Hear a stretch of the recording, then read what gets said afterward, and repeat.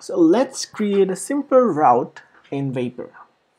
For this, we're gonna create a simple project. Vapor, new, simple route.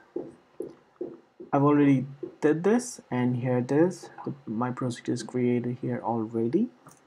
So do this, and I'm going to go to my project directory, cd desktop,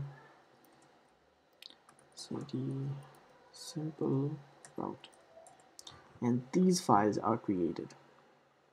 So what we're interested is this folder right here, cd sources, and there are two folders inside it, app and run. We're interested in app.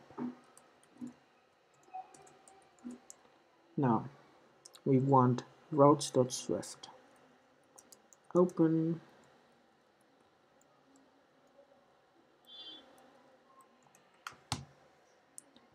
So here it is. We don't want all of these, so remove it. So let's create a simple route in this file, routes.swift. Router.get fruit. If someone is asking for a fruit to our server, what we're going to give them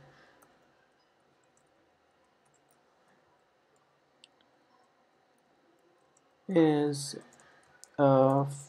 mango. Mango is good. Let's just save it and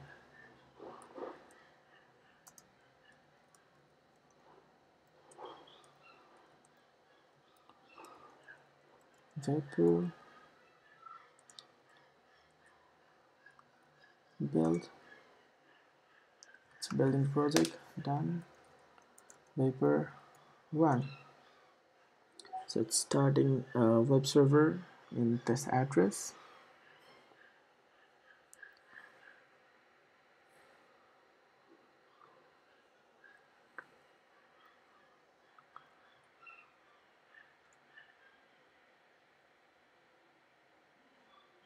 And as we can see, there's nothing in actually this address. So here we actually are taking requests from fruit, meaning not from the root directory.